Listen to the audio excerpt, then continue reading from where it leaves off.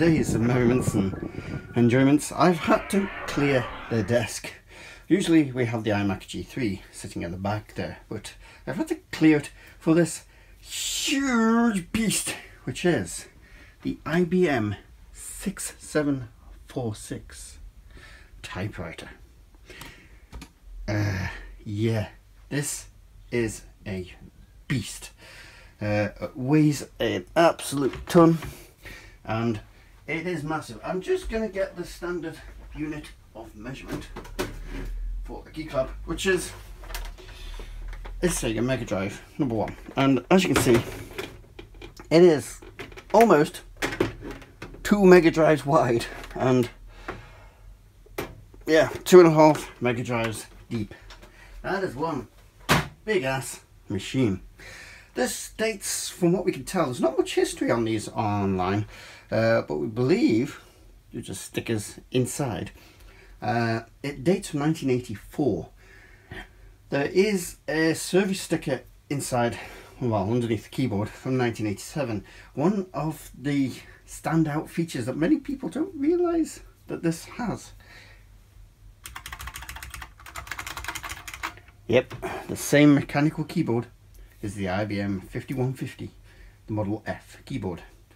So let's have a look at the features of this thing, this beast, and we'll see it running. But first of all, we're going to have a quick look around it. Enjoy. Right, first of all, is this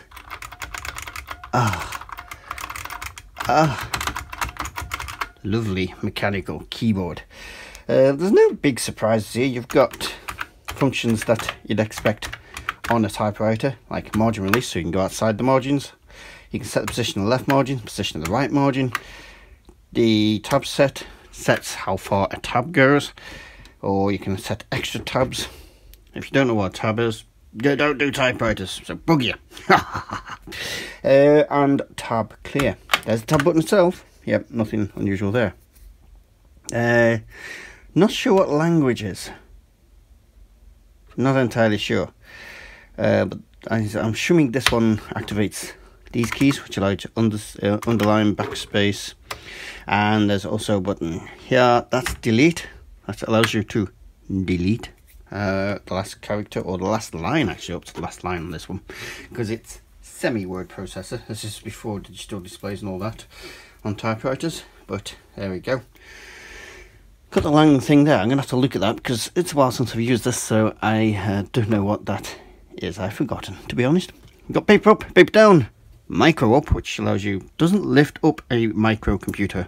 No, it doesn't do that. It allows you to move the paper up very slightly. I'll demonstrate these in a moment. Micro down and line space. And whoops, looking at the keyboard.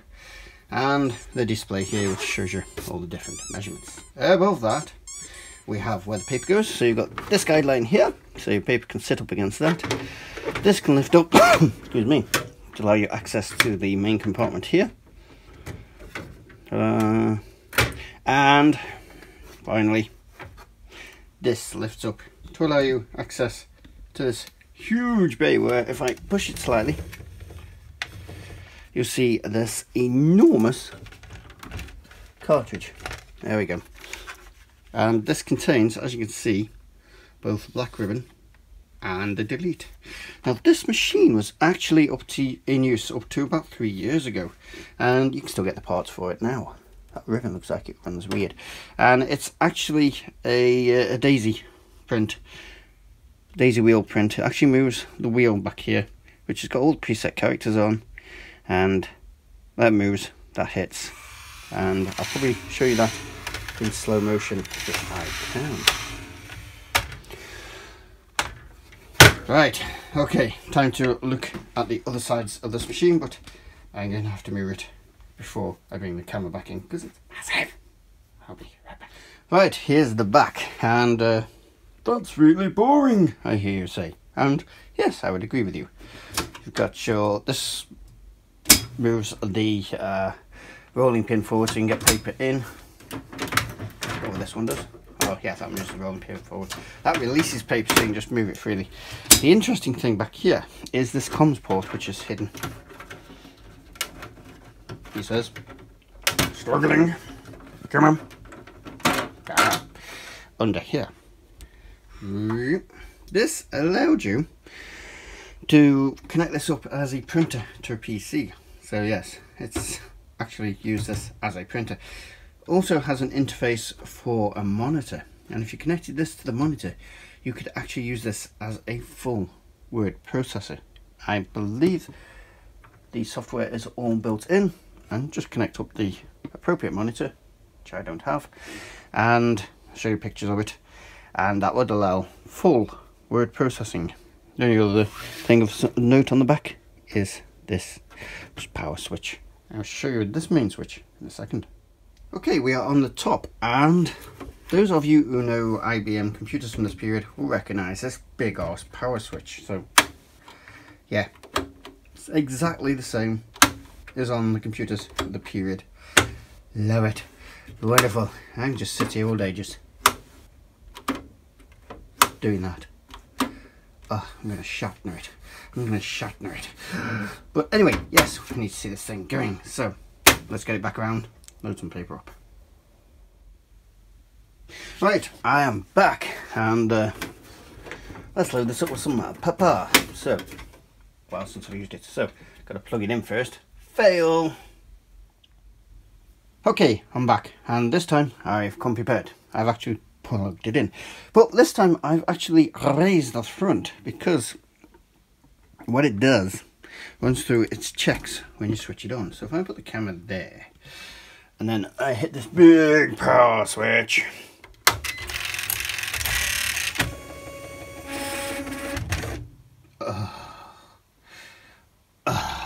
shall we do that again, ladies and gentlemen, boys and girls? Let's put it over there this time. Right, go.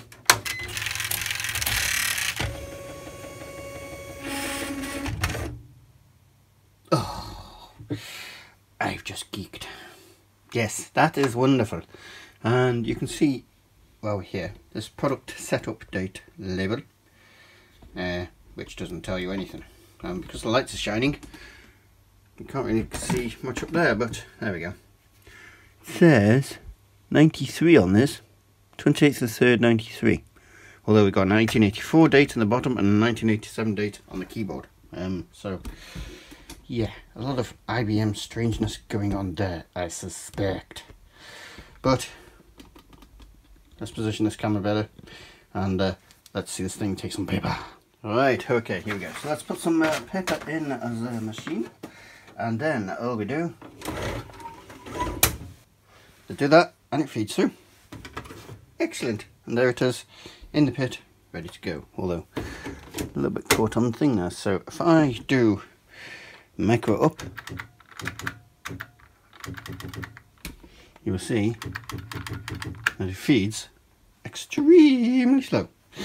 And we can do the paper up, which feeds more, or continuously feeds if you hold it down. The margins we know about. Let's see this thing type. So if I bring the camera in, we can see it going.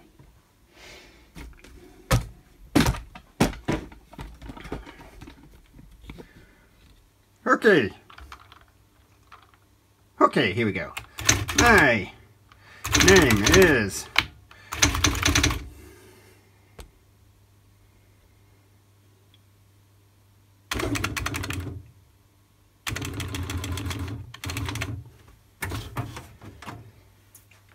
Okay, so here we go.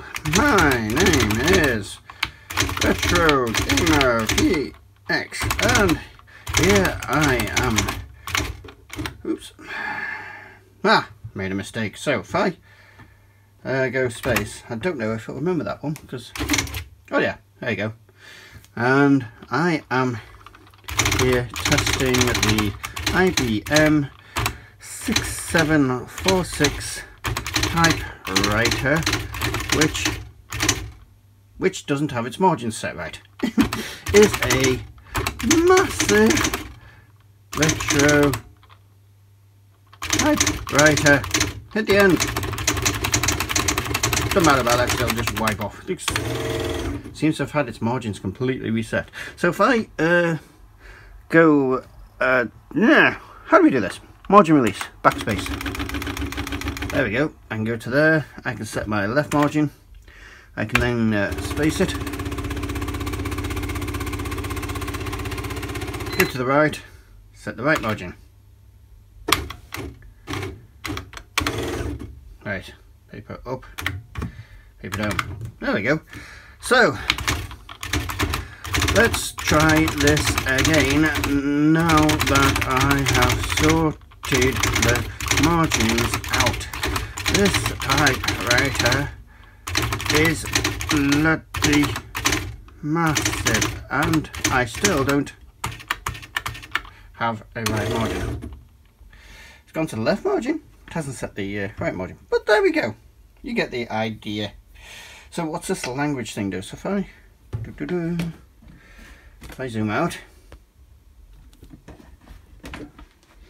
and I press code language, G, H,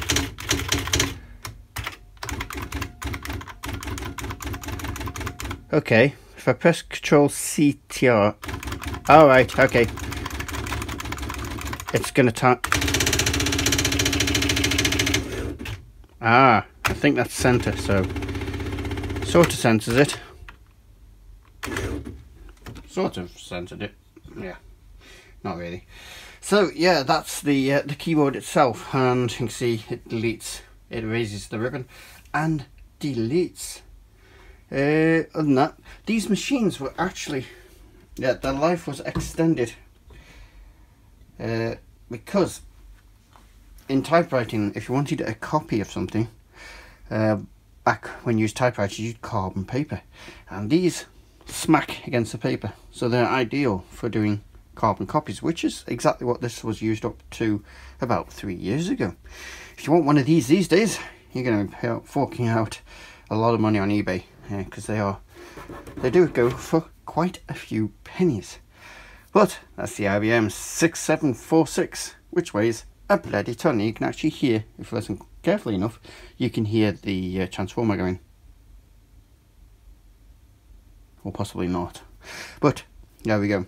You've got different spaces as well, different line spaces, but yeah, we've covered all that. So there we go. It's a simple machine, but it's a tank and it's a classic. But I've just had a thought. Yeah, I messed this bit of the video up. What happens if you want to type in a different font on a machine like this? Well, IBM got you covered, because this box contains the IBM fonts. You just open this bad boy up. Just, he says, there is a hinge there, I see. Ah, there we go. And inside are your reels. I love this box, it's great, isn't it? And you've got different fonts. There we go. Courier, 10p. That doesn't mean it costs 10p. That means, yeah, size 10. But it says on them here, there you go. Courier 12, reorder number. Light italic on that one. We got letter Gothic and Prestige 15. So let's try Prestige 15. So what do? Well, what we do, we grab the machine, open her up, and you simply pull out the old cartridge, pull that back, pull out the cartridge, which was Prestige Elite, Prestige 15, and pull it back, put in a new cartridge, font you want, and let's have a close look at it.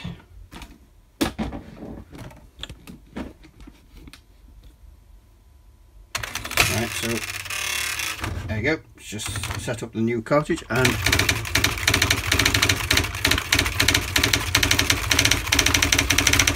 there it is with a smaller font. That's Prestige 15. So there you go, the IBM 6746, a classic of the typewriter, well, the electric typewriter world. And if you enjoy videos like this, then please subscribe and hit the notification bell so you get notified of new videos. Also, you can join us on Twitter and our Facebook group, and if you really like our videos, then you can support us through Patreon. Other than that, thank you very much for watching.